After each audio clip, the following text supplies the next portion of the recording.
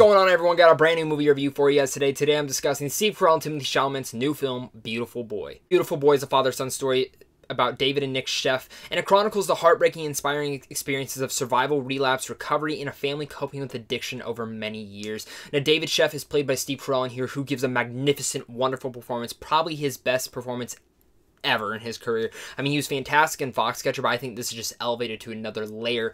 There's one part in this film where he's sitting on the phone talking to Nic Sheff, played by Timothee Chalamet, and when the phone call ends, I was in tears, by just like Steve Carell's character, and it was just empowering. Powerful performance in there.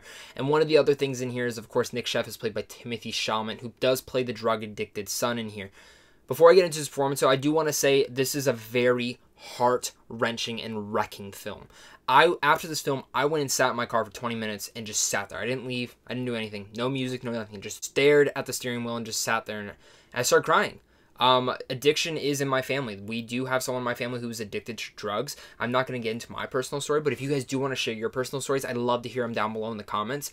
But I think we all have someone in our lives who have dealt with addiction, and addiction is a disease. I think people don't understand this, and that's one of the main reasons why this film is needed to be seen, because it's a film that is dealing with addiction and is showing that it is a truly big disease. It's not coming off preachy as well. It's coming off in a subtle manner, but it's underlying message right there where addiction needs to be stapled so hard and needs to be seen as a real disease. It's heart-wrenching. And this film hit me in a really soft spot and a hard spot, because I do deal with stuff like this.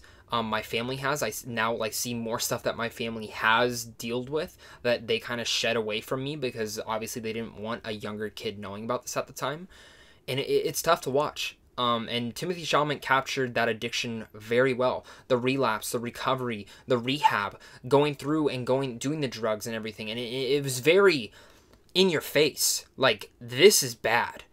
And there's moments where you're just like, oh, like cringing, because you're like, oh my god, that I can't believe that. When you see him doing the drugs, when you see him doing this stuff and relapsing and going back and recovering, it's like, can you ever really believe what's going on, whatever comes out of his mouth? And that's what Timothée Chalamet did so well, is portraying an addict. If you ever know someone who's been an addict, Timothée Chalamet nailed it. If he was on the street and he walked up to me, I would not have been able to tell the difference. It's not just because he lost 25 pounds or that he has all this makeup on him. No, it's the way that he switches from anger to sadness to frustration super, super fast, and how you can tell in his face, the way his facial structures moves, the way that he moves his body like this. It's just all captured so well, and he easily gives one of the best performances of the year, if not the best performance of his career so far. I mean, seriously, this kid is going somewhere. You saw him in Call Me By Your Name. You haven't seen nothing yet, let me tell you that. Maura Tierney and Amy Ryan also do show up in here, and they're wonderful in here. They're both the supporting actresses in here, and they're so damn good in here. Yes, people are going to say, oh my god, Holly Flax and Michael Scott are in the same movie. Yeah, but it's not a comedy. Which goes as far to say, the people sitting behind me who just couldn't stop laughing or mumbling to themselves saying how that's so funny, shut up. This isn't a funny movie. And you're very lucky that I didn't go off on you. Like, I was very frustrated by that.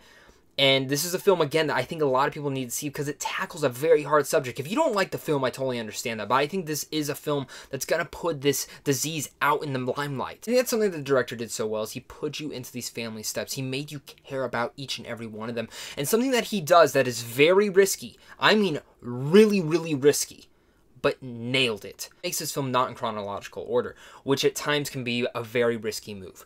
This isn't something that, when a lot of films try it, it doesn't work. One of them, the most notable films earlier this year, Vanishing of Sydney Hall, they tried it and it did not work at all, and it felt very off-tone. But Beautiful Boy tackles it in such a good way.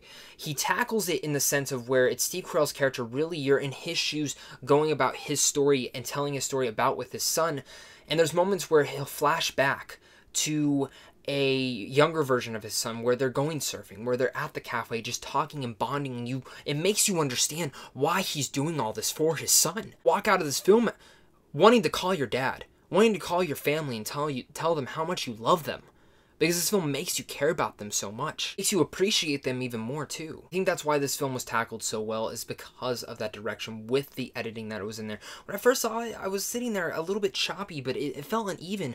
And then when I sat on it, I was like, no, that was the perfect way to make me care so much about this relationship. Beautiful Boy is easily one of the best films of this year, carried by such powerful performances and tackles such a heavy, heavy topic, but not in a pushing down your throat way, just in the right manner of way.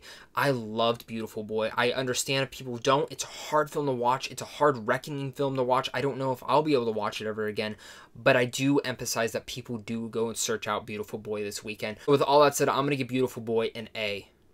Love this movie. I'll get it if you don't. I'll understand some of the shortcomings if you do get it, but everything was pushed aside due to the performances and the way that the story was told. I'm curious to hear your guys' thoughts on this one, so please comment down below. Share your stories if you guys have any stories about with addiction. I'd love to hear them. Let's talk about it down below in the comments. If you're new here, though, hit that like and subscribe button if you guys are wanting to check out more movie reviews. Plus, go hit up Sandwich on Films also down below, because if you guys want to see movies early, you guys can check them out down there. Plus, check out some movie news and even some movie reviews. But guys, of course, until next time, stay classy.